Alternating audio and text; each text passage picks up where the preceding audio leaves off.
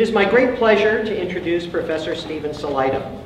Professor Salaita was born in West Virginia of Palestinian and Jordanian parents. He received his BA from Radford University in 1997 and his MA from the same institution in 1999. He completed his PhD at the University of Oklahoma. After earning his PhD, he was assistant professor of English at the University of Wisconsin at Whitewater, where he taught American and ethnic American literature until 2006. He then moved to Virginia Tech as associate professor of English, earning tenure 3 years later.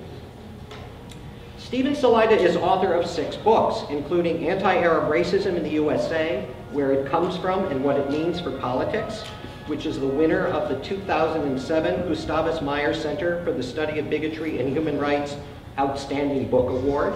That's a mouthful. The other books are The Holy Land in Transit, Colonialism and the Quest for Canaan, or Canaan, as you pronounce it in English, Modern Arab American Fiction, A Reader's Guide, and most recently, Israel's Dead Soul. In granting the award, the Gustavus Meyer Center for the Study of Bigotry and Human Rights recognized his book as one that, quote, extends our understanding of the root causes of bigotry and the range of options we as humans have in constructing alternative ways to share power.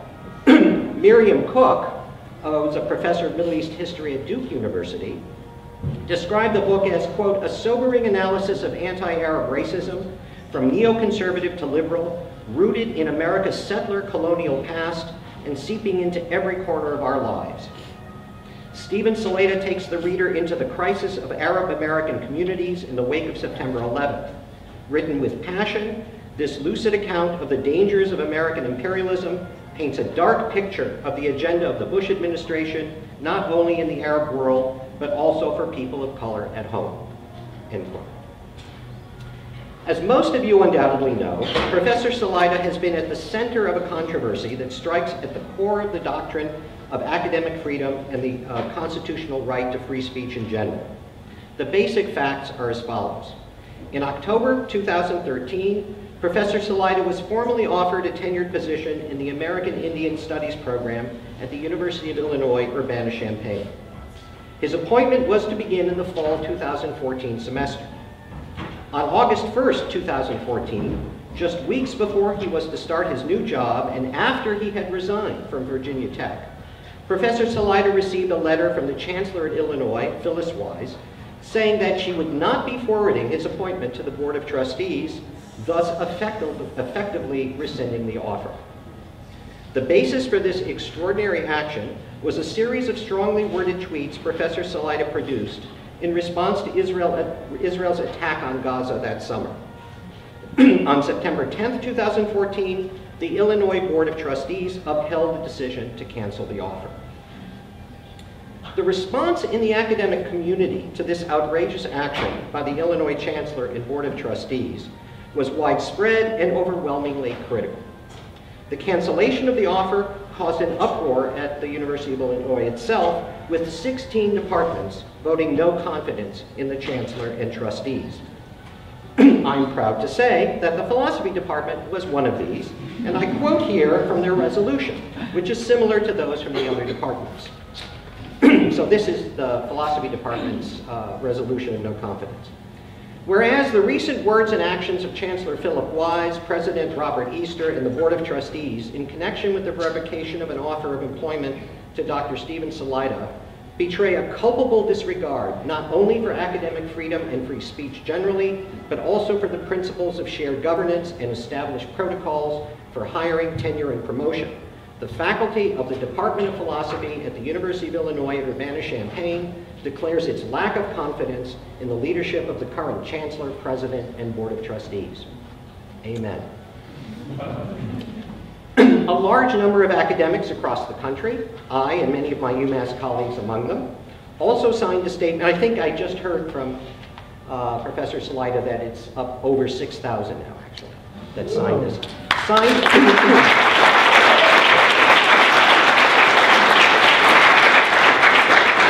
So what did they sign? They signed a statement refusing to present papers or take part in conferences in Illinois until the decision was reversed.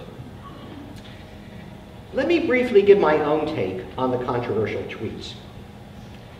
Discourse in mainstream circles in our country concerning the Israeli-Palestinian conflict and conflicts in the Mideast more generally is shrouded by a fog of lies, half-truths, and morally distorted perspective. The people of Gaza have been suffering under the tightest blockade in the world since 2007. They suffered daily attacks from the Israeli military and also have been the victims of 3 major assaults by Israel since 2008. The summer 2014 attacks killed 2,200 Palestinians, the vast majority civilians, and about 500 of whom were children.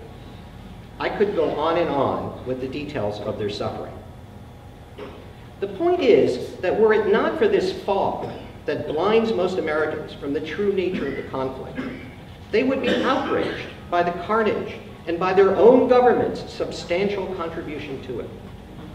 One way to combat propaganda is to engage in calm and reasoned debate.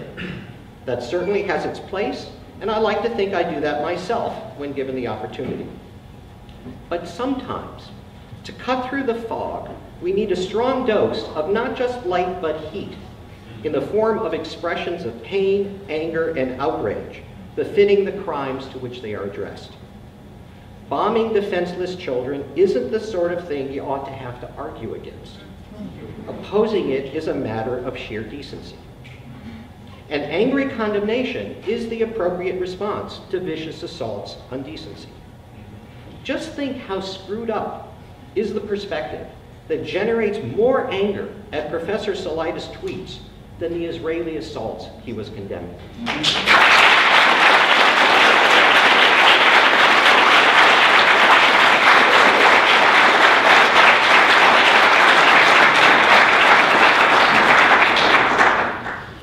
I have one other anecdote that I didn't write down that I just want to tell you because this is such a repeat of.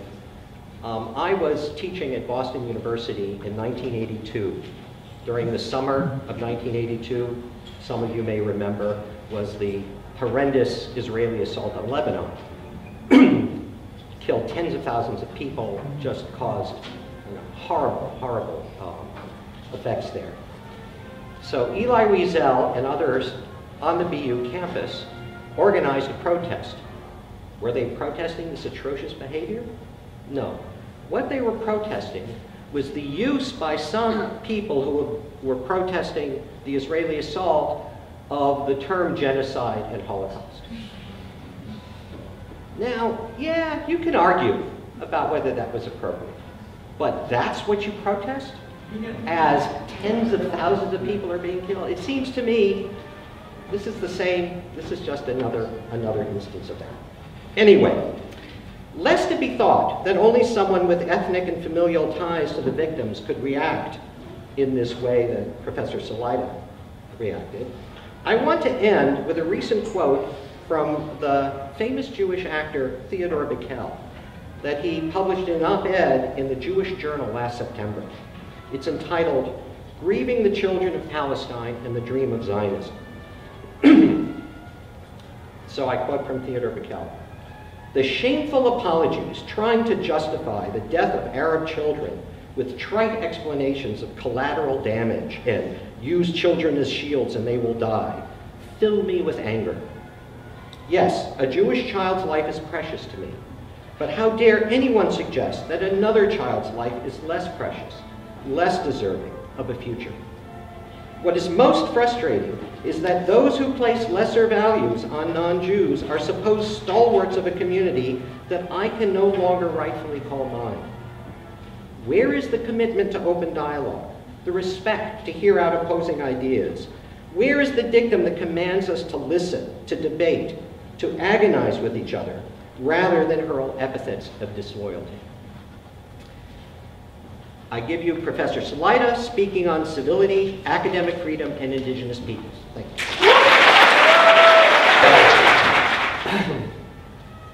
Well, before I get started, let me thank you for spending your evening with me. I hope that we'll have a conversation and discussion that you find useful. I want to also thank the various co-sponsors and those who put so much work into organizing this event. SJP particularly, a group here and elsewhere that's doing such extraordinary work. And I want to single out also, although I shouldn't single folks out, Professor Naus and Professor Rosenberg for just, you know, their friendship and you know, all of the inconvenience that I've caused them over the past few weeks, and Professor Levine's introduction, which is just fantastic. I don't even know how I can follow that one up, but I'll try anyway. What he's saying is very much of a piece of some of the things that that I want to focus on. The first one is academic freedom. And I think maybe it's useful for us to develop a common, if crude, understanding of the concept. It's generally taken to be something that applies to tenured faculty, but that's not what it's supposed to be. Students, graduate students, instructors, adjuncts, tenure track faculty all have, theoretically anyway, access to academic freedom. One of the reasons, or one of the primary reasons that tenure even exists is not, as a lot of angry right-wing commentators would have it, to give lazy professors lifetime job security so they can do nothing and feed off the public till, but to actually provide a mechanism by which academic freedom can be enforced or enacted.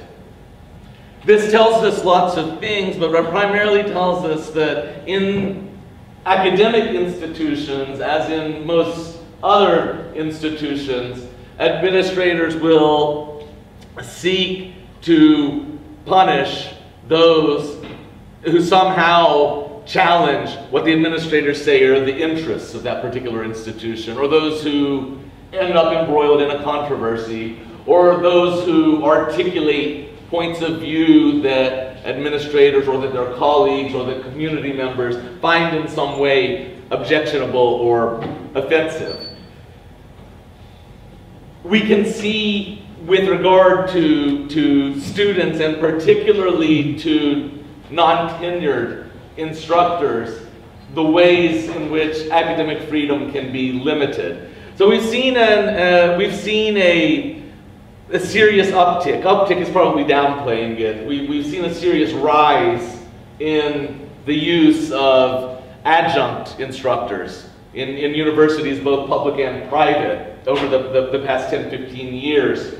And one of the reasons that their numbers continue to increase is not simply because administrators are always looking to cut costs. That certainly has a lot to do with it, but these faculty members cannot access the protections of academic freedom in quite the same way that their tenured counterparts can. So you end up with a class of employee that is more or less expendable, or that is functionally expendable. If they end up criticizing the administration, causing trouble, ending up embroiled in a public controversy, the department chair or the dean can simply choose to not renew the contract. And that's a technical iteration, right, of an abrogation of academic freedom. And these sorts of things happen often enough. There is no unified theory of academic freedom. There's certainly no unified practice. You know, ever since I got fired, I started thinking more and more about what academic freedom means, and I'm probably going to start wandering out so I don't end up leaning on the podium and sleeping.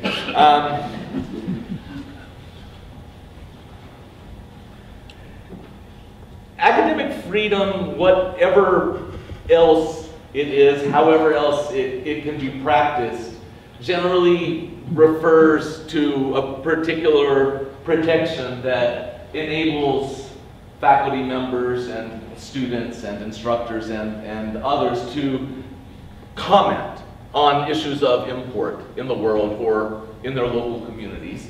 The American Association of University Professors, the AAUP, which is kind of the organization that has helped create the major standards of academic freedom and has an interest in overseeing them today, calls this kind of expression an extramural utterance. But academic freedom also enables academics to research topics that might end up producing controversial conclusions.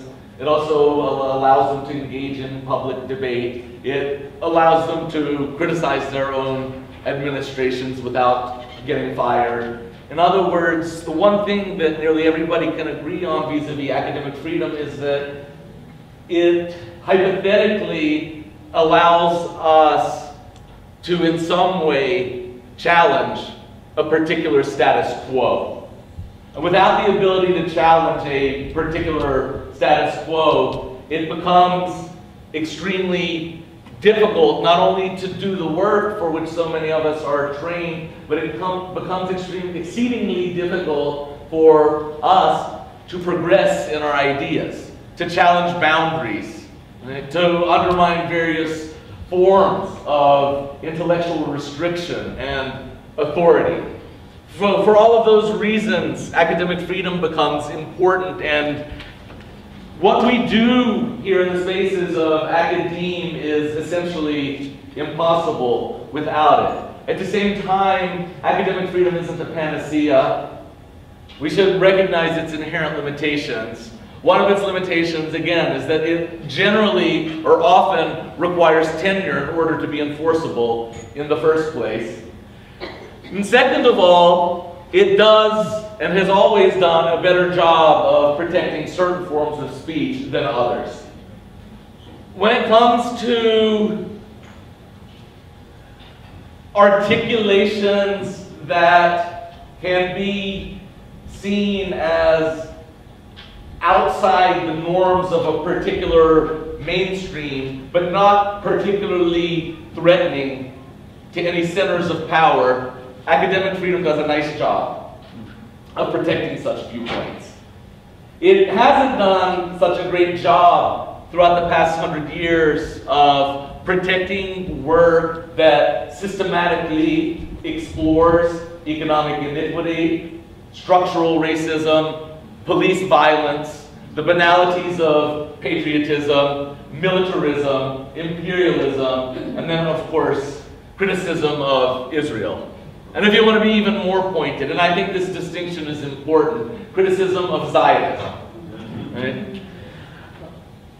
If you look, and I've been looking at different cases to try to compare them to my own, and I've encountered lots of interesting initial findings, I guess, if you will. I don't know that anybody has synthesized these sort of data yet, but I hope one day to be able to. Starting before the infamous McCarthyite purges, right? People who were considered to be somehow on the left or to have some affiliation with communism, right, were being fired. People who were agitating around women's suffrage were fired. People who were agitating around African American civil rights or black radical organizing were fired. Then I would give an extended McCarthy period. There's kind of a pre-McCarthy period. So you could say from 1940 to 1960, dozens of academics were fired based on suspicion of communist political leanings. And then during the era of the Vietnam War, academics were fired for their anti-war organizing or anti-war speech in some form. One of the most famous of those who got fired for his opposition to the Vietnam War was Howard Zinn.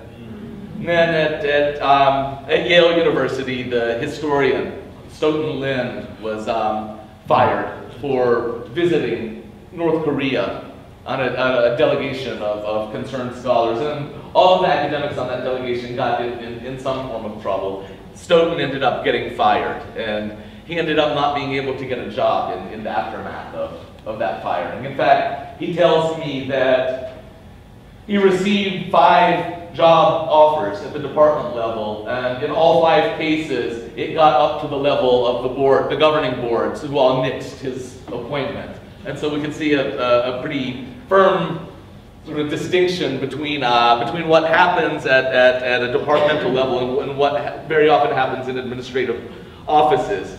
The most outstanding example, the one most people are familiar with, I think, is that of Angela Davis, who in 1969, she was hired as an assistant professor of philosophy at UCLA. Ronald Reagan was the governor of California at the time, and in his bid to absolutely ruin that system, he leaned on the UC Board of Regents to pressure Davis and to get her out of there.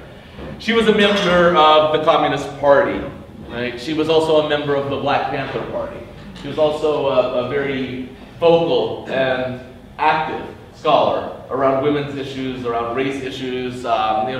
She had all kinds of problems from the point of view of Ronald Reagan. She threatened him on multiple fronts. So they fired her. Then Davis got criminalized, of course. She was falsely indicted for murder. She beat the rap because the rap was nonsense in the first place, got reinstated to her position at UCLA, and then she got fired again.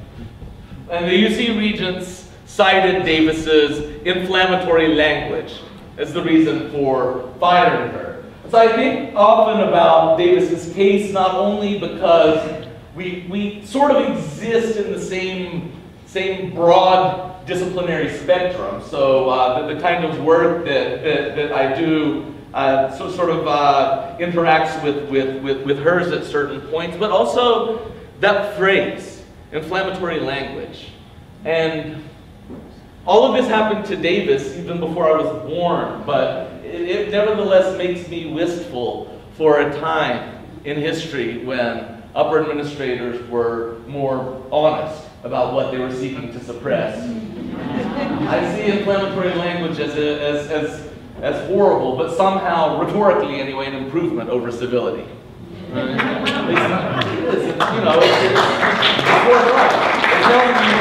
what's going to get you in trouble. But civility is a type of term that's pious and precious, and that we're supposed to automatically accept. Who after all, is against being civil?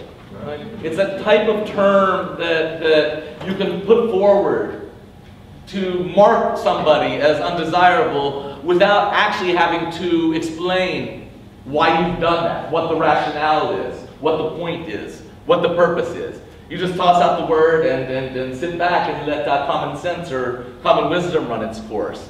Unfortunately for the University of Illinois, people did note the term civility, and it turns out very few of them were willing to sit back and accept it as an unarticulated standard of professional conduct. Right?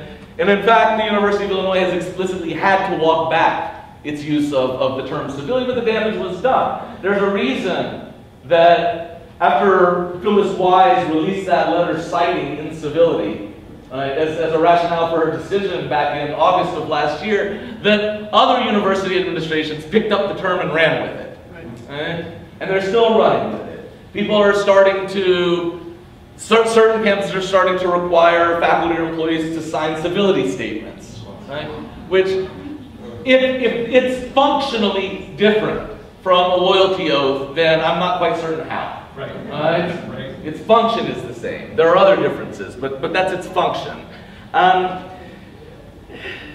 civility has an interesting set of connotations in this regard when we stop and think about it. First of all, compared to inflammatory language, and by the way, it's sort of connected to inflammatory language by the term collegiality, right? Which precedes civility, right? Civility becomes our responsibility. It's something that we pursue. It's something that we take on. Something to which we must aspire. right? We have to pursue servility. We have to practice civility. Inflammatory language exists in a grammatical inverse. Nobody aspires to inflammatory language, right? It's kind of a default, right? It's a particular identification and interpretation of a speech act, but civility is so much more. Civility has all kinds of insidious underpinnings, right, that don't often get articulated overtly. Well, so what does it mean? People are talking about how we don't like it as a particular standard of evaluation because it's ambiguous, right? And that's a very good reason to oppose its usage. But there are other reasons to oppose its usage also. One is because I was hired in the American Indian Studies program, and in the context of American Indian people, or indigenous people more broadly, or even more broadly than that, colonized people, a term like civility connotes in deeply troublesome and violent ways. Right. It's a term that comes out of colonial discourse.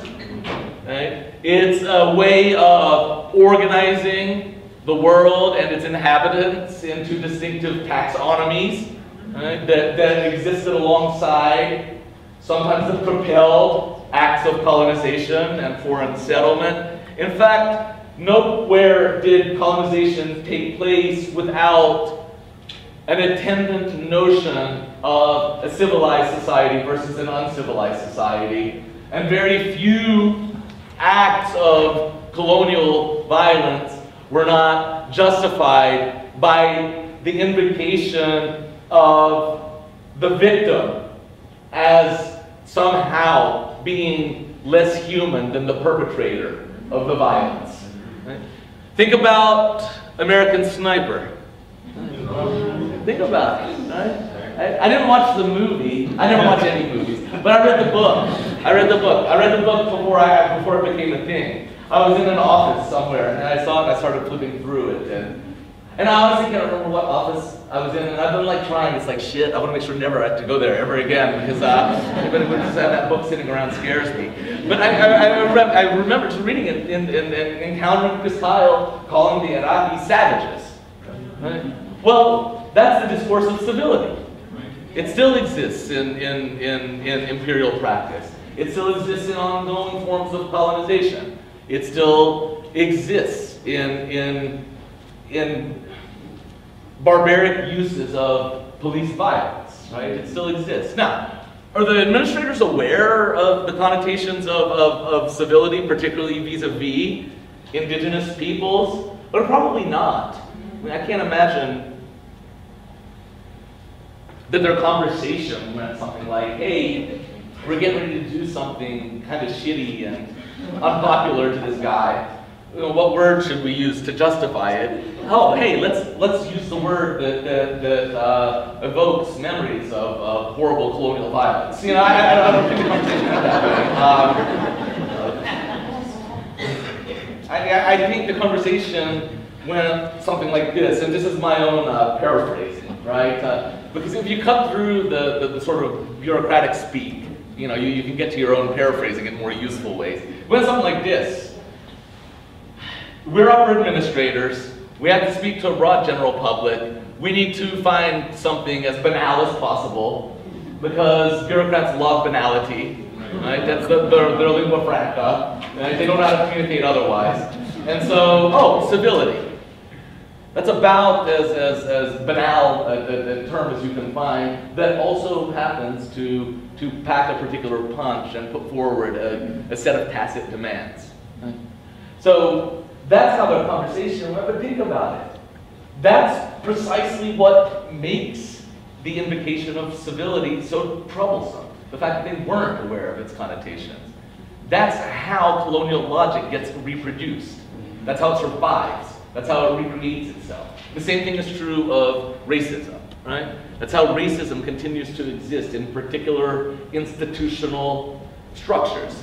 So it's easy to wag our finger at that fraternity at the University of Oklahoma, or at Paula Deen, or at Donald Sterling, and all of these other people who say horrible things and then get busted for it. But that also enables people to sit back from a position of ostensible non-racism, right? And sort of exclude themselves from the kind of discourse that they find distasteful, right? When a more useful way to approach racism is to think about the way that it constantly gets reproduced in our everyday language, in the everyday logic that goes into governing an institution, such as a university or the corporate workplace or whatever the case may be, the way that it's built into our economy, the way that it is built into arenas of popular culture, the ways in which so many of us benefit from it, sometimes unknowingly, right? That's where you locate racism, right? That's where you locate colonial discourses. You don't locate it where it's overt or obvious, right? You locate it precisely in the places where it presents itself to you as normal or normative. And the University of Illinois, by using civility in the way they did, provided that opportunity. And then the second thing, the second major problem that I'm finding with civility is it's utter hypocrisy. I mean, think about it. I mean, even if we accept civility using its banal implications, right? As a synonym for manners or etiquette or decorum or whatever, right? And we shouldn't, because even those terms are implicated in colonial histories, by the way, right? And they too have histories of racialization. But even if we do, even if we go by the standard of just don't be an asshole, then I don't see if that kind of standard were consistently enforced, there would be like 75 professors in the United States. Maybe, tops, right? It's like, it kills me when like, after the decision came down, there was like a coterie of professors who were deeply, deeply invested in Israel, right? They just don't want to admit that they're happy I got fired because they don't like my politics. But we all know how it works. Zionists know how it works, anti-Zionists know how it works, everything else is window dressing. We know. I'm not stupid, right? I know, we both know how this works. Anything else is just pretend. And it's consummately dishonest. But, they would sit down and sanctimoniously go on, about civility being the bedrock and the foundation of our enterprise. It's like, what? Don't lie. Do you know what I mean? It's like, have you never been to a department meeting? Have you ever been to a department meeting? Have you ever seen, are you completely unaware of the horrible institutional forms of sexual harassment that go on among faculty? Or, are you just going to lie about the fact that we submit papers for blind peer review and sometimes get awful reports back because they're anonymous? That in some cases even, I could boil them down to die in a fire. Do you know what I mean? Like, you're terrible, how dare you waste my time, leave academia and never come back, kinds of reports, right?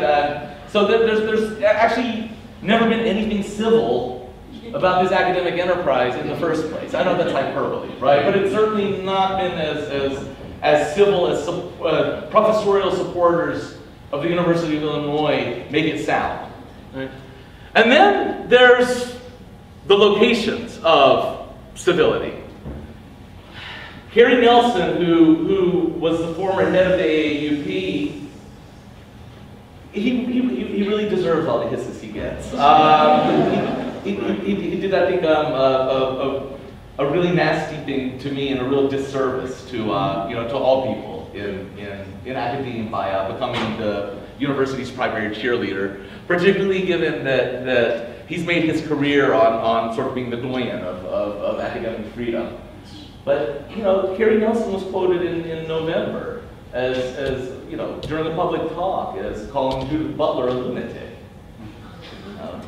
What the hell is civil about that? The man published a civility manifesto before he called a queer feminist woman philosopher a lunatic. In public, right? In her absence. And unless you believe that it was just a rhetorical colloquialism, he prefaced it by saying, I would never say this in print, but I think Judith Butler is, right? So that was not accidental, right? I would never call somebody a lunatic. I've never called somebody a lunatic. I've never acted in such a way. But these things happen all the time. They never get called out as uncivil because the positionality of the speaker, and then of course the positionality of the subject. Right? Of course you can call Judith Butler a lunatic. Judith Butler supports BDS. Judith Butler is positioned on the left. But the examples go on and on. It's my belief that charges of civility have much more to do with the location of the critique than with how the critique is presented. We've seen hundreds of instances of uncivil discourse way worse than mine, right? Being seen and passed on without a second glance. It tends to be the criticism of Israel that gets specially focused on as forms of incivility. And I truly believe that the location of my comments has much more to do with the university's decision than with the way that I presented those comments. For one reason, I've used the same language, or the same sort of language, to discuss a host of geopolitical affairs. You know, I have tweets saying F ISIS, and I've criticized the Jordanian government in really harsh terms. I've criticized the PA and Hamas both in harsh terms. I've criticized the Queen of England in harsh terms. Although I think snarky would be better than harsh. But you know, in all of the tweets that I've seen that purport to prove that I'm uncivil, right, it's only those that focus on Israel, right, that I see. None that are focused on the way that I made fun of Republicans, right, or the way that I've made fun of Arab states, right? It's always Israel, every single time. It's the location. Think about also what civility tacitly asks us.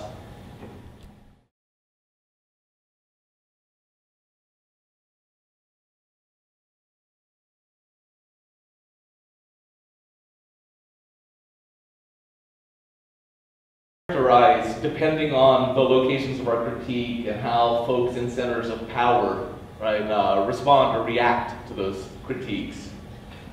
I have been called ever since August, you know, kind of angry, or my tweets have been called angry. But I hear a lot about, you know, oh, he's an angry person, or he's an angry this, and I'll confess that it bothers me because I actually don't consider myself to be an angry person. You know, I've always been kind of civil to a fault in academic spaces. That's why you haven't seen, and believe me, there's a small army of people looking for them, right? I haven't seen any of my former colleagues come out and say, yeah, he was a dick, I hated working with him, right? Or he yelled at me once, or, you know, he called me name X, Y, or Z. You haven't had students coming out and saying, he suppressed my viewpoints, or he gave me an F for, you know, for not being an anti-Semite. You know what I mean? Like, you know, you know, because I don't know, I'm just not an angry person. I wake up smiling, I usually go to sleep smiling. Depends on when I just turned off the TV. You know, I'm happy, I'm not angry. You know, I very, very rarely lose my patience, very rarely. I tend to make exceptions for justifications of racism and colonization, but otherwise I'm pretty even. And I'm saying this not to be self-serving or conceited, but I guess I'm sharing with you my process of thinking through how this stuff works and how these extremely non-neutral terms that pretend to be neutral, right, sort of inform important political spaces. So I started thinking more about the trope of the angry black woman, right? And then now, of course, there's the trope of the angry Arab, right? There's even a blog called Angry Arab. And he's totally angry. But he's angry. He's role-playing anger, right? He's role-playing anger. I'm sure sometimes that his anger is sincere, right? But it's a rhetorical trick. It's a rhetorical paradigm, right? It's a way of sort of enacting and simultaneously challenging a particular perception. But angry is almost exclusively applied to people of color in its various iterations, right? You never hear, and which is funny, because like if you turn on the radio, you will hear like 16 really, really angry white dudes screaming about something or other, right? You know, you just will. You know, but angry is almost exclusively, not fully, but almost exclusively the domain of ethnic minorities, right? Sometimes women, sometimes queer, sometimes transgender, you know, but definitely it's the domain of what you might call non-normative bodies and non-normative ideas. And there's a reason for that. And so I wanted to build a little bit on Professor Levine's comments that I would say that, yes, my tweets during Gaza were angry. Sure, some of them were angry. Some of them weren't, right? Some of them were very calm, and some of them were very basic appeals to humanism. But some of them were indeed angry. And if you look at the 6 of them that have been isolated and decontextualized, you might think that the whole Twitter feed is angry, but it's not. But the ones that are angry are, it doesn't begin and end with the anger that is evident in the Speech Act. That things underlie that anger, right? That sometimes a statement that appears only as an articulation of anger is in fact an expression of love or an expression of empathy. A way of saying that I'm identifying with the victims of brutal acts of violence here. And I'm upset that other people aren't, or that other people are actively supporting these brutal acts of violence, or in some cases, blaming the victims of the brutal violence for their own suffering, which was going on in you know, all the time during Operation Protective Edge. And so we were seeing images of children being killed by the dozen. We were witnessing evidence of war crimes. We were seeing massive destruction of property. We were seeing a population that had already suffered tremendously, suffered in almost unspeakable proportions. And I wonder, what, if not anger, are we supposed to feel in that moment? Are we supposed to feel deadened? Neutral? It seems to me that anger is the most humane and human reaction to the witness of this sort of violence. It indicates a sort of identification with the people who are suffering. It's a way of saying I recognize them as equally human to me. And in that recognition, I am upset that they're being treated this way. And if you don't feel anger when you witness these terrible acts of human barbarity and the suffering it produces, then there might be a chance that you are unable to fully identify on the level of human with the victim. Not in all cases, but in many cases. What are we supposed to feel other than anger when we see yet another video of a police officer shooting or choking to death an innocent young black person? What other than anger? Are we supposed to feel happy when the cop sticks his knee in the side of somebody's head and says, "Fuck your breath," as the person is dying? What, you know, we're supposed to feel neutral? Some people feel aroused by that kind of violence. Some people shrug their shoulders and say whatever. Some people automatically take the side of the police officer. And we call those people racists because they're unable to see the humanity of the victim. You see the humanity in the victim, you recognize that the victim is human in precisely the same way that you're human, despite potential race differences or class differences or economic differences, whatever, right? Then your first emotion is anger. It can lead to all kinds of different articulations, right? But the emotion itself is there. That's why every minority who raises a voice, an impassioned voice, is called angry. Because we have so much injustice to respond to, that we constantly recognize, that we constantly see being systematically ignored. So I see the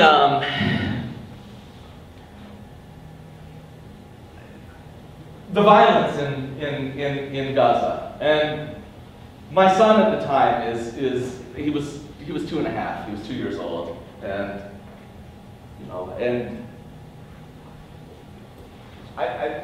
I don't know that it's a good idea to share this with a group of strangers, because I know it makes me sound a little bit weird, but it's true, and I suspect that at least a few others of you, at least, are weird in the same way. So, we can find community in our weirdness. I kept seeing his face on the pictures of those toddlers and the infants who were being killed. I couldn't help it. I tried not to. I did everything I could. I tried to stifle, but I could. I just kept literally picturing his face. And it's because, not only because I share a cultural and ethnic background with the people of Gaza, certainly that has a lot to do with it. It has a lot to do with the fact that I know a lot of people in Gaza. My best friend is from Gaza. I've visited Gaza a few times. I'm at least rudimentarily familiar with the landscape. But more than that, because I've never internalized the mythologies that tell me that Palestinians hate their children, or that Palestinians sacrifice their children, or that Palestinians don't love their children in quite the same way that we love our children. If you take away these mythologies, these racist mythologies, and you recognize the basic reality that even if you're not of Palestinian or Arab or Muslim or Jewish background, right, you can recognize that these parents love their children, right, in precisely the same way that I love my children, that they are forced now to grieve in a way that I can't even begin to imagine, that their lives have just been permanently altered in ways that I can't even wrap my mind around, right? That I know, even though I've never felt it, I know what they're feeling right now. And it's something that I'm scared to death to ever have to feel in the first place. If you make these basic connections, right, then there's no other option but a type of empathy that leads to an impassioned response, that leads to what might be viewed as anger, anguish. It's a kind of reaching out to other people. And it's also, remember this about Twitter, everything exists in a rhetorical context. So when I say something like, if you're defending Israel right now, you're an awful human being, and the University of Illinois says, oh my God, he would call his students awful human beings. It's like, no. I've just listened to 100 to 200 people justify the murder of these children by saying, they deserved it, their parents did it, who cares, they're future terrorists anyway. In that light, that's about the most damn civil response that I could even imagine, right? Palestinians, given all the nonsense they have to hear, right, about Israel's colonization, the constant whining that we have to hear, that our very existence makes people feel unsafe, right? The constant attacks on us by university administrators, by politicians, by legislative bodies, given the remarkable degree of racism that exists against Palestinians in so much of America's public discourse, we are remarkably civil in response to these realities, remarkably civil. And we have every reason to be, quote unquote, angry in response to it. Because nobody these days, or very few people these days, are defending Israel's actions. Because Israel's actions are becoming increasingly impossible to defend. People are now defending the idea of Israel. They're defending Israel on an existential level. Think about the ASA boycott resolution. Professor Rosenberg and I worked on that together with a bunch of other awesome people, and maybe I shouldn't have said that out loud. Anyway, totally not uncivil, I'm just saying. You know, I remember, for those of us who were at ASA, you probably remember that during the debates about the resolution, nobody who was anti-resolution, nobody who was anti-BDS was saying that, oh, well, everything they're accusing Israel of is false. You know, Israeli universities aren't complicit in the military occupation. You know, there's no military occupation. These were arguments you heard all the time 5 years ago, 6 years ago, 7 years ago, right? And before that. No, instead they were saying, well, is it the role of a scholarly organization to be political? Right? Which is just a way of saying we want to be political in a way that suits us.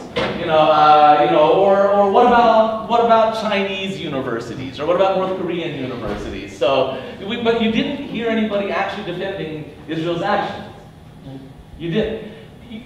During Protective Edge, you didn't hear people defending Israel's actions, right? People were, again, nobody was saying, no, Israel hasn't killed 500 children. Israel hasn't killed 2,000 people. Israel's not bombing schools or hospitals or UN shelters. No, Israel's not doing any of those things. That was simply not part of the Hasbro narrative. What you heard was people defending Israel, and this doesn't constitute an actual defense, by the way, by saying it's the Palestinians' fault. Hamas did it, right? They just don't love their children like we do, or they're putting their children, you know, on the roofs of their houses. And remember when Naftali Bennett, the Israeli Minister of Finance, he's a real character. He was on Wolf Blitzer's show once. This is right after those 4 teenagers got bombed and were killed while they were playing soccer on the beach. And for that alone, Netanyahu and the Israeli military brass should be sitting in a cage in handcuffs in front of International Criminal Court and not giving rogue speeches to the U.S. Congress. That alone.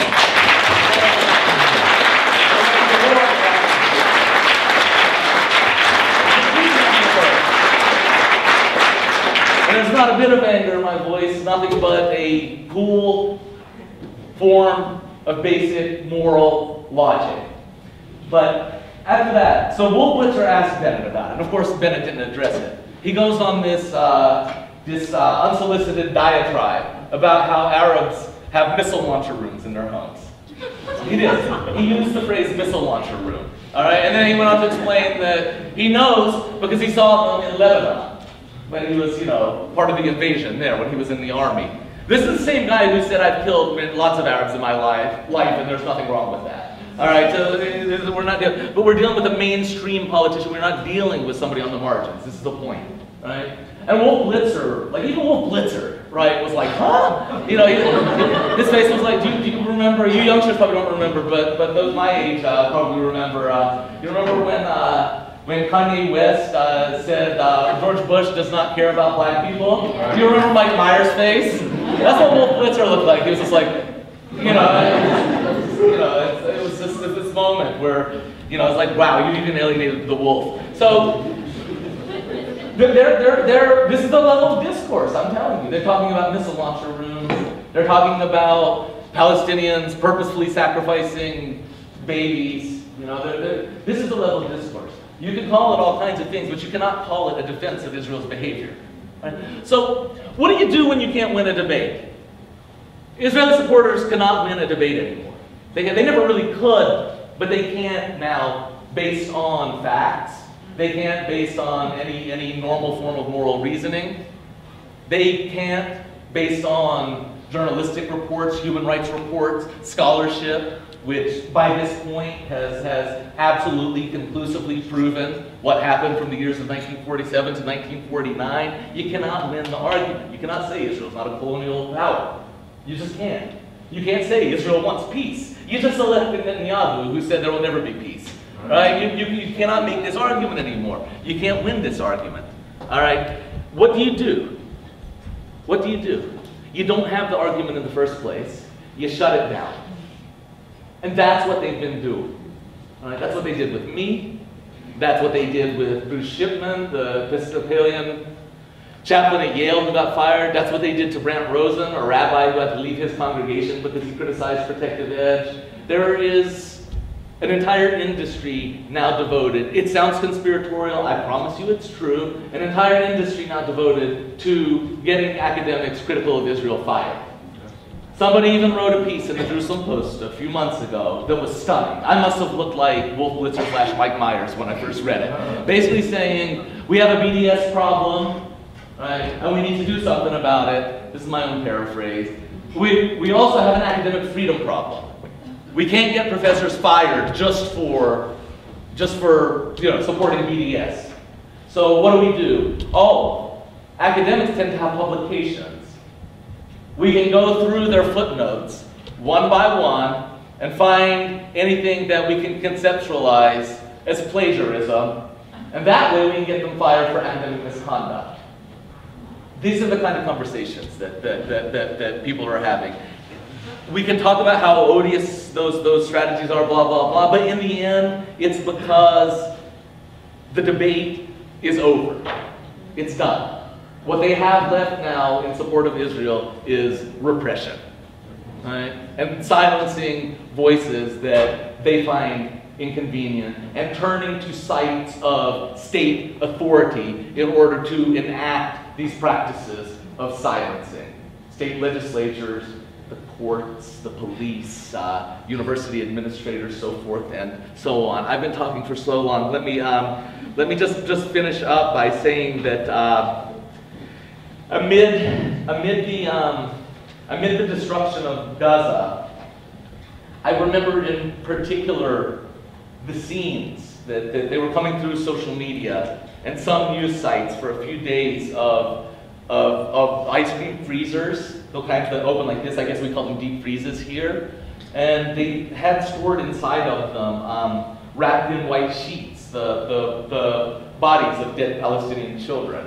Some of them were quite young, some of them seemed to be about 4 or 5, and they were stacked on top of one another. And they were stacked on top of one another, first of all, of course, because they had just been murdered by the IDF, but second of all, because the morgues in Gaza had run out of space. And third of all, because there was no electricity. Gaza had one functional power plant, and Israel bombed it. I guess they put Palestinian babies in it, I don't know. And in the heat of Gaza's summer, there was concern about rapid decomposition and matters of health in what had already been a completely destabilized social structure. And parents would come and look for their missing children in these freezers.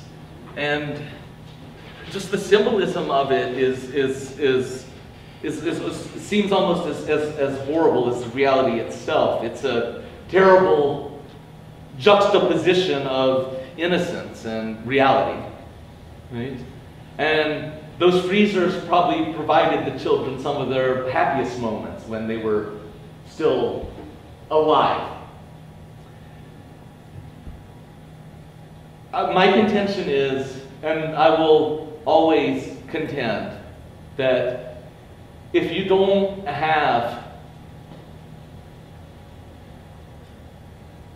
a profoundly intense response to that sort of imagery, right, then you are utterly incapable of seeing those children, right, as fully human in the same way that you might see your own children or the children in the filial group with whom you identify.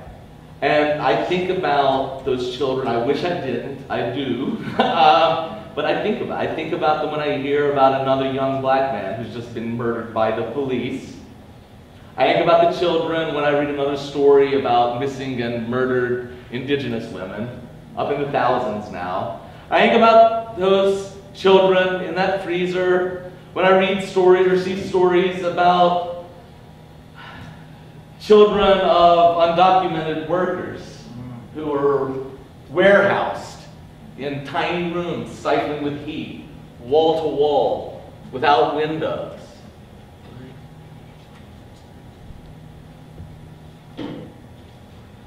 If we are tasked now with responding to this kind of injustice and so many other kinds of injustice with dispassion, with civility, then we abrogate one of the most important, if not the most important, features of the work that we do, which is to contribute to a type of world that is left much better than the one into which we were born. That should be an impetus for our work. And that impetus is impossible to pursue if now we are going to be judged by an ambiguous and tendentious notion of civility. Thank you very much.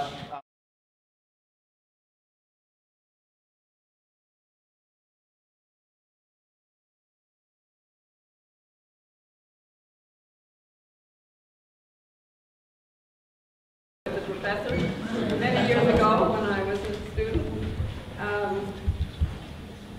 I'm wondering if you could go back to the classroom, if you would do that, or you now have an audience far bigger than you would have had if you had been at the university. And what would you do? Well, thank you for your kind words. You probably, you probably would feel that way until I gave your first paper like an F-.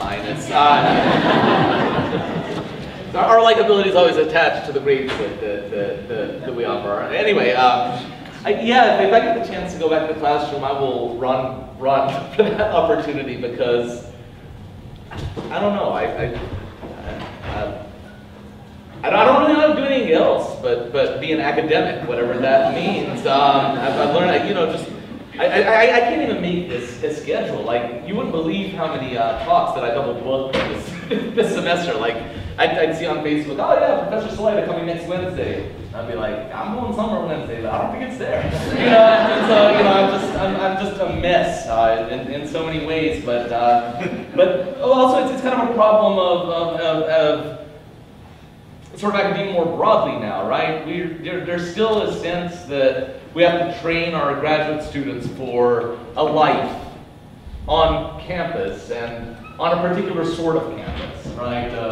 Research university, the more prestigious, the better, and so we tend not to train them for off-campus employment possibilities, and I'm a result of that. I was trained, for so many years to be a researcher and a university teacher that I really don't. I haven't wrapped my mind around the possibility of not doing it, although I realize at this point that it's very possible that ends up being the result. So I had somebody, I did a small event at Harvard a few days ago, and a really, really elderly woman turned up, and she was telling me that her husband got fired from the University of Illinois in 1953.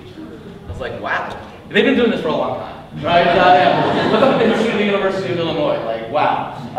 And he got fired in 1953, and that, et cetera, et cetera, et cetera. She told us the story, and so afterwards I asked, and I was like, ma'am, do you mind if I ask, when did he, what happened?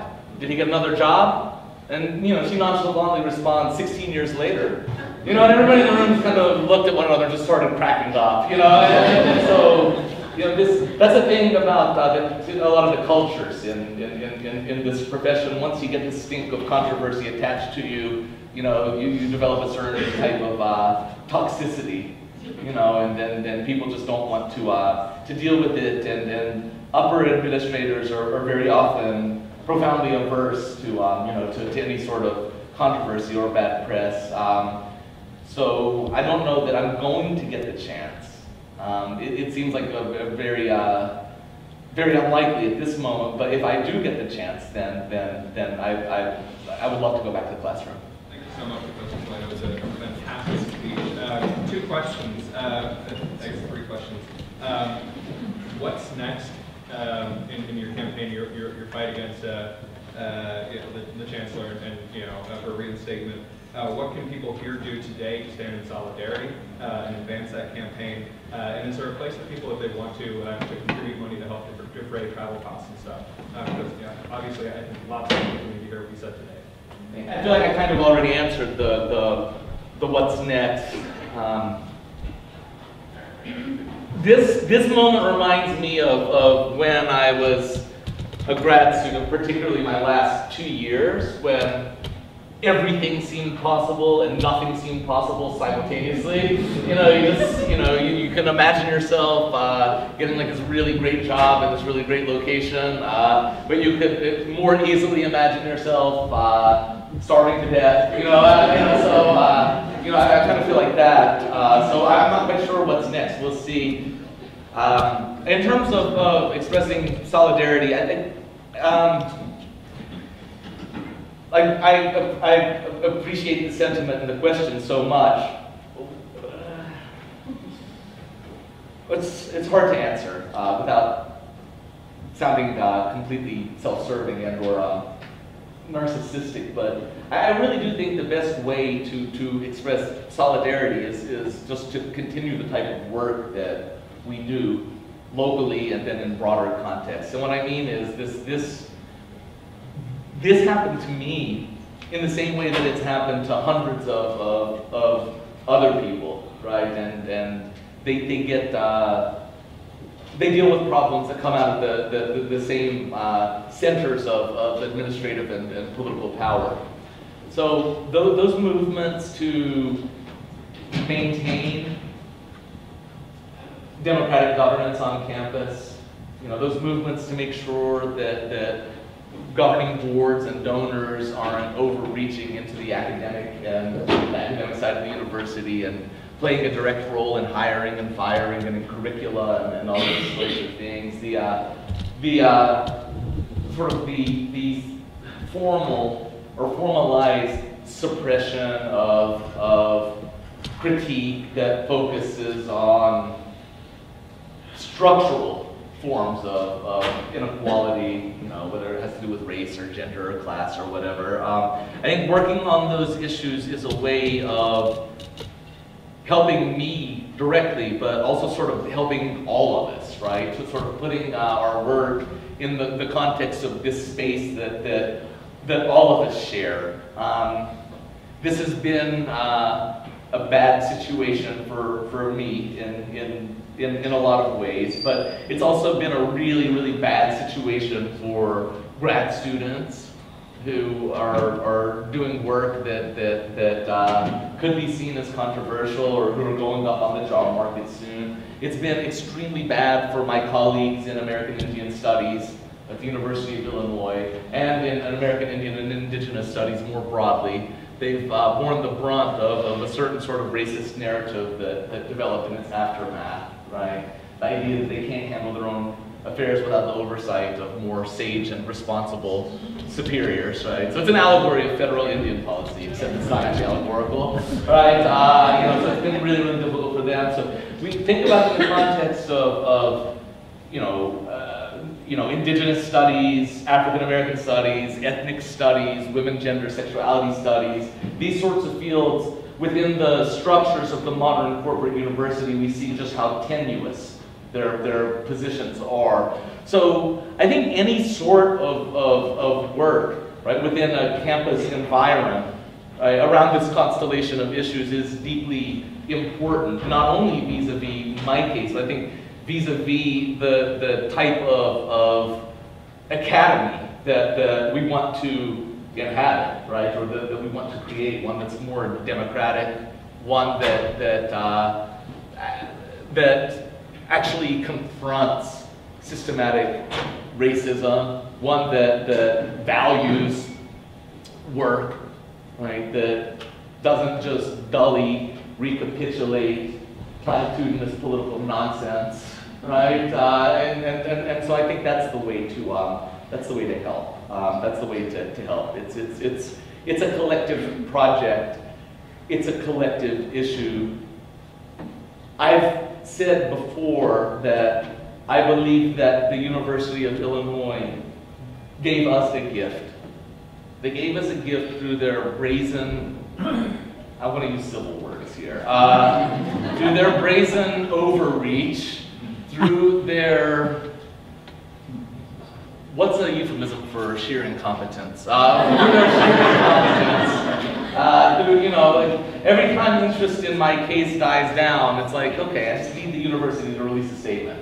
Then the university makes a comment and everybody's just like, oh my gosh, them again. You know, and so they've given us a gift in the sense that we've already, so many people have been organizing against these issues, but now they were almost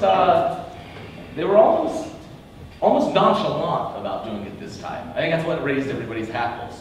They're just like, yeah, I don't like these guys' tweets, we're gonna fire them. You know, and so they almost took it to a different level. Right? These things used to be more insidious.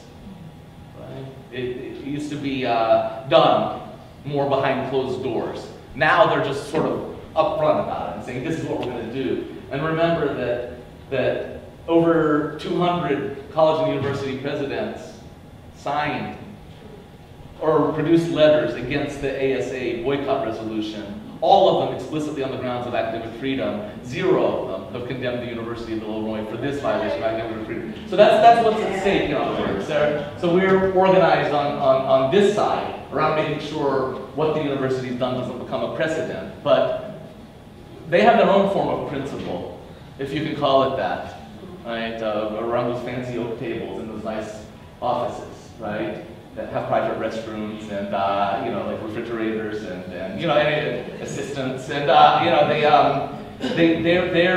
they're very deeply invested in the university being able to get away with it, and so that's how you can help, right? That's how you can help. That's a really long answer. I'm sorry. Hi, it's a true honor to have you here. My question is, you talked a little bit about the coloniality of the concept of civility. But I was wondering if you could talk about the coloniality of the concept of safe space. When I was an undergrad, involved in different kinds of queer student organizations, we did a lot of organizing around creating safe spaces, and then I think 10 years later we were all really surprised when those exact same discourses of safe space were used to condemn advocates for justice in Palestine. So could you talk a little bit about the way in which safe space is actually a colonial concept? Sure. Thank you. It's an honor to be here. That is a loaded question in a very good way. It's a really important question, and I should confess up front that I've been considering these things, but I haven't worked out exactly where I come down on the matter. So let me maybe give kind of a few meta observations, if you will. One, that there's no movement or vocabulary that comes out of the left that's not eventually going to be appropriated in some way by the right. Right? You know, so that's just, yeah, so the way that safe space is sort of origin, right, and it's sort of current usage, right, is I think a function of a particular pattern that tends to happen. But second of all, you mentioned the coloniality of a notion of safe space, and that strikes me as extremely important.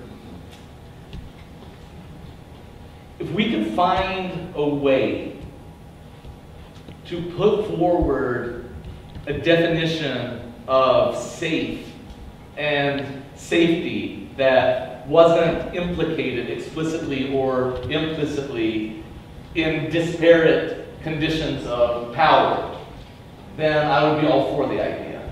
Right?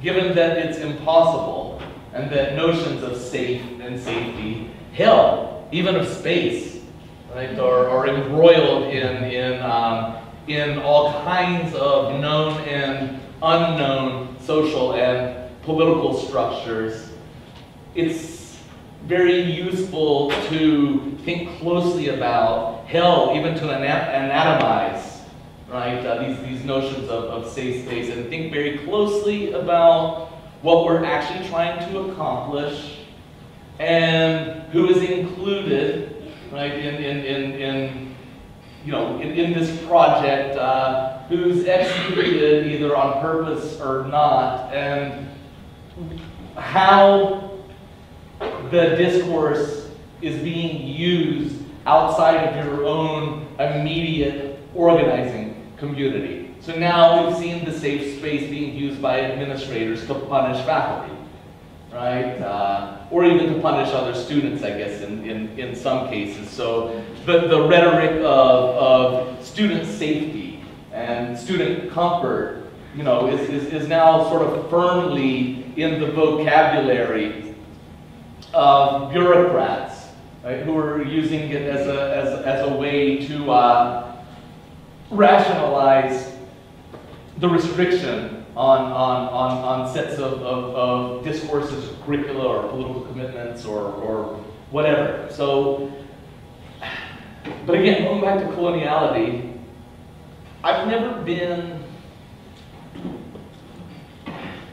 been hugely swayed by the notion of a safe space, even in its conceptual incarnation, because it often, not always, often forecloses recognition of geographies in the world in which it's impossible to escape violence, where the safe space doesn't even exist. And even places here within the United States where notions of safety can be a little bit too optimistic, as if there's a place in this national ether that can be free of racism or sexual violence, or these sorts of things. I don't know that or a space free of colonization, right? I don't know that it's quite possible to imagine, much less create, that kind of space when the ground on which we stand is already colonized, and in which racism and other forms of violence continue to predominate. So yeah, I think I'm a little bit down on the notion of safe spaces. I think attaching them to certain modes of coloniality it's a useful exercise. Thank you for being here. So I guess I'm kind of thinking out loud here and trying to formulate a question as I go, but you were able through your case to trace the fact that the pressure was coming from people who make really big financial contributions to the university, and that the pressure they were able to put on the chancellor to actually insert themselves into the hiring process.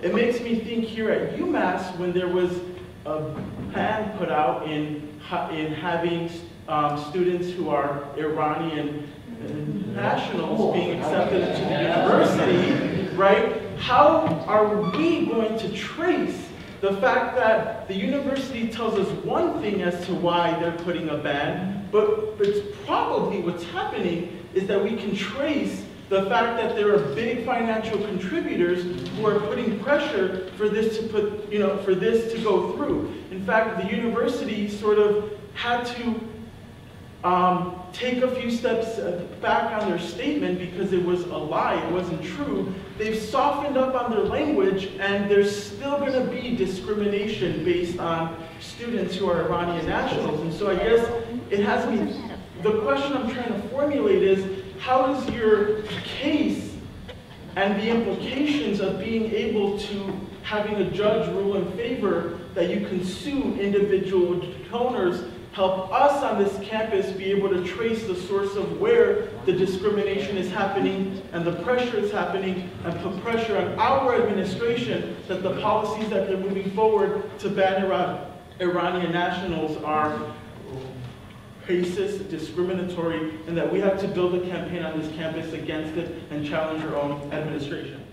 Taken both here at UMass simultaneously with the campus-wide initiative to formulate a strategic plan around diversity, and I've heard of a similar program at Illinois called Inclusive Illinois that uses a Twitter hashtag Many Voices. And so I have a very similar question to the previous one, but just like pointing out that how are these things are going on simultaneously. We're hemorrhaging people, so I'm gonna do something I never do. I'm gonna be terse. This is like a groundbreaking moment now. The influence of donors, you know, it tends to get people riled up, as well it should, but we have to think about it closely. You know, it's not just an individual moral failing on the part of the donor or the person who accepts donor money and then makes herself or himself subservient to donor interests. It's a systemic problem, right? It's a problem of how the U.S. political system is structured in general. And it's a problem of how universities are becoming increasingly privatized and thus reliant on private contributions, and private contributions come with strings attached. And if you embolden donors to attach more strings, they are going to take you up on that and attach more strings. I don't know much about the case of the Iranian nationals, so I look forward to hearing more about it later. But I would not, because you asked me about the case and the implications of a judge ruling. I would caution anybody against investing their notion of victory or defeat on what happens in the courtroom. I very much caution against that. And I think we're going to win, by the way. I think we have a very strong case, right? You know, it's some of them seem very open and shut, but you never know what's going to happen in a court. You never know. It involves judges, it involves juries, it involves attorneys, it involves all kinds of things. It involves legal precedents that none of us have ever heard of unless we're lawyers, right? Probably haven't heard of anyway. But most important of all, it involves institutions of the state, and it's just not a good idea to see those institutions as repositories of justice. You know, we need to keep working to create our own outcomes. And then I think that kind of have addressed the second question, but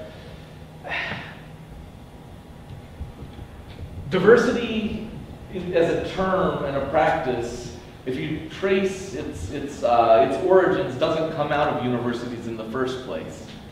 It comes out of human resources practice departments and corporations. Right? So we talk always about the corporatization of campuses, and it's very easy to recognize certain vocabularies that a lot of managers have pilfered from the corporate world, right? Best practices. But one of the early pilferings of corporate vocabulary is diversity. And the very purpose of diversity within this particular structure is to represent so many people that it doesn't really represent anybody at all. Right? At Virginia Tech, we have like a principles of community, and it listed who's among them. And honestly, once, okay, I did this. I really did this. This tells you how sad and boring my life was at the time. I tried to think of a human being, right, based on different categories of identification, who would not fit somehow underneath the definition of diversity, and I couldn't. I couldn't. I was like, no, can't. No matter what kind of human you can imagine, it doesn't fit. So diversity is not just a diversion, right? Not only does it have a corporate origin, but in many ways it works actively against the identification of systemic forms of racism on campus. right? It stops it from happening. It employs an entire sort of vocabulary of inclusiveness and tolerance that simply don't lend themselves to a type of rigorous analysis of how matters of race and class and gender and these sorts of things play out in the actual spaces of academia. You show me you know, probably somebody can. So I shouldn't speak in such absolutes, but I would guess that there's very, very, very few instances of an institutional diversity department, whatever they call it, or an institutional practice of diversity that has supported a strike, a TA strike, or that has supported a living wage, or that, right, has you know, they just don't do these things, right? So it's, you know, I think I would put my hope in diversity in precisely the same way that I would put my hope in the legal system. I wonder if you could just comment on a paradox. On the one hand, I think I agree with you when you say, you know, Israel's lost the argument, so they resorted to these things. Just before one of the Gaza wars, you know, one of the people who worked with the National Information Directorate said, in the war of pictures we lose. And in many ways, I think you're right. At the same time, I wonder if you would comment on this. There was an article by Glenn Greenwald today, I'm not sure if you saw it. But he referenced he talked about public opinion. Okay. And this was a question that was asked by the Bloomberg group. Okay. And so the question was, when it comes to relations between the US and Israel, which of the following do you agree with more? So that was the question. Okay. And then two statements were given. Okay. The first statement was, Israel is an ally, but we should pursue America's interests when we disagree with it. Okay. The second one said, Israel is an important ally, the only democracy in the region, and we should support it even if our interests diverge. Those are the two statements. Okay. 45% agreed with that second statement that said Israel's interests should predominate when the two clash. Could you just comment on the one hand, the argument seems to be lost. At the same time, public opinion never seems to be as supportive of Israel as it is now. Okay. Yes, sir. And let's take that. Okay, Question so, back. you know, those that defended protective edge, a lot of the time they don't see that Israel is the problem and they, you know, place the blame solely on Hamas. So, you know, a lot of times this summer I felt like that's the narrative that the media pushed. So, you know, when we're tabling, a lot of people come up to us and ask, kind of like, you know, they're not sure, like, doesn't Hamas use human shields? You know, so is there any way to educate people, you know, to the extent which Hamas is used as a red herring and it's Israel that's the problem? Sure. Yeah, I'll start with the first question, and then I'll go to yours. I do think that there's a paradox. Maybe in some cases it's not even a paradox. It has to do with the locations of support that Israel receives.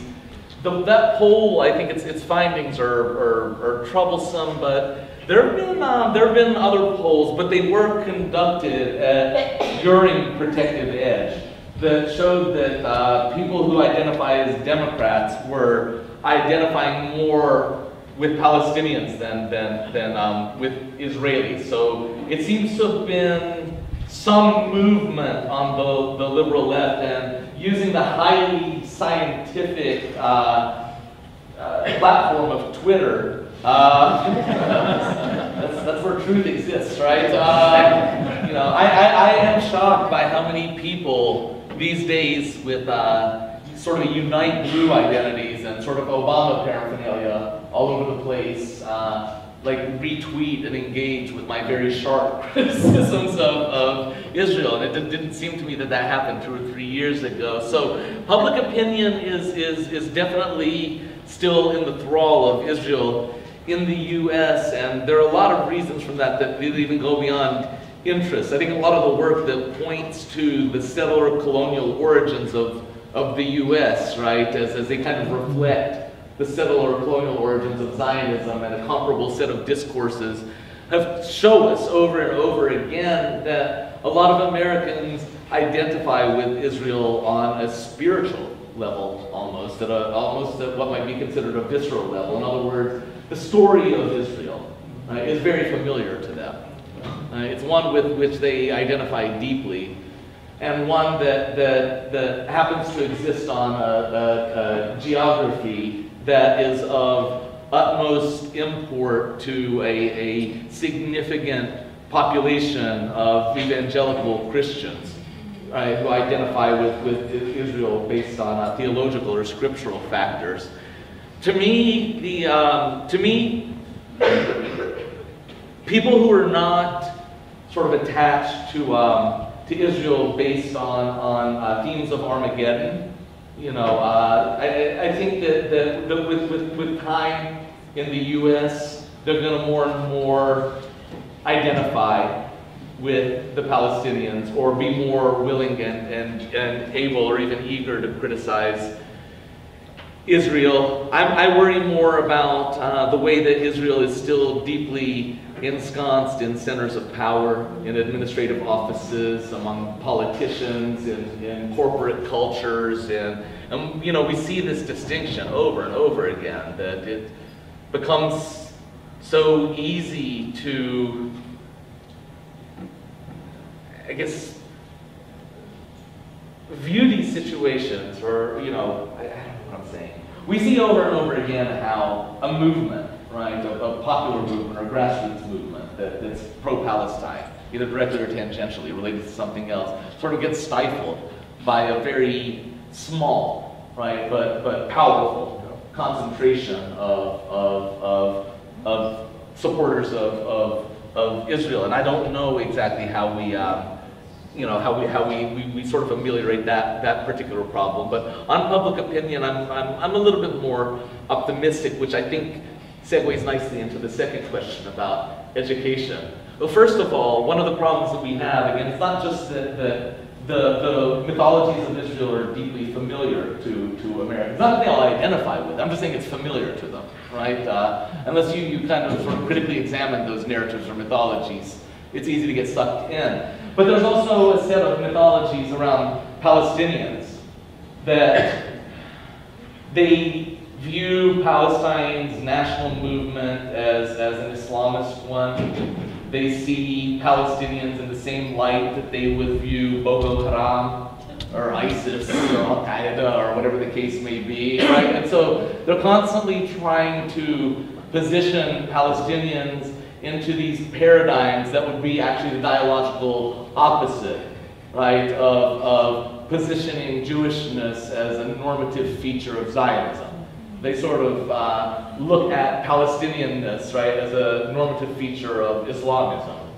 And so part of and that's one of the reasons you always hear about Hamas, but also you hear about Hamas because that's what so many Zionist commentators attempt to reduce Palestinians to and the Palestinian national movement to. There's no sense of a vibrant history. There's no sense of a vibrant polyglot culture or a people. There's no sense of multi-confessional communities in Palestinian society. Nothing, right? And also no sense that we have very strong evidence by this point that Israel had a role in the creation of Hamas in the first place. And second of all, that Israeli colonization began around 100 years before Hamas even existed. So as a form of education, it's extremely important to put the so-called conflict in the context of settler colonization rather than in the context of religious acrimony, right? Or like this timeless ethnic acrimony. And how many times have you heard of it? They've been fighting for thousands of years. No, we really haven't. Do you know what I mean? Who are they anyhow, right? The Arabs and the European Jews. I don't think that they really encountered each other until the late 19th century. You know what I mean? I just don't get it. And so, we we have to view the so-called conflict in that context, because people always say, well, what about the tunnels, and what about Hamas? But I don't give a shit about Hamas, right? Hamas does all kinds of, it has all kinds of policies that I think are horrible, right, and that I disagree with. But I'm not living in the Gaza Strip. I'm not under constant attack. I'm not being put on a diet by Israel. I'm not having my lawn mowed by Israel, right? That's for them to decide. That's who they elected. That's their decision. It's not mine. But in terms of an actual moral paradigm, when you compare the type of violence that Hamas produces against Israel versus the type of violence that Israel produces against Gaza Strip, then we're in different universes here. It's not even an argument. It's ridiculous. And second of all, why does Gaza Strip even exist in the first place? It exists because of colonization. Those people are refugees. Right? The vast majority of them, unless the ones who have ancestry near or a long time ago in Gaza City, right? They're refugees or descendants of refugees.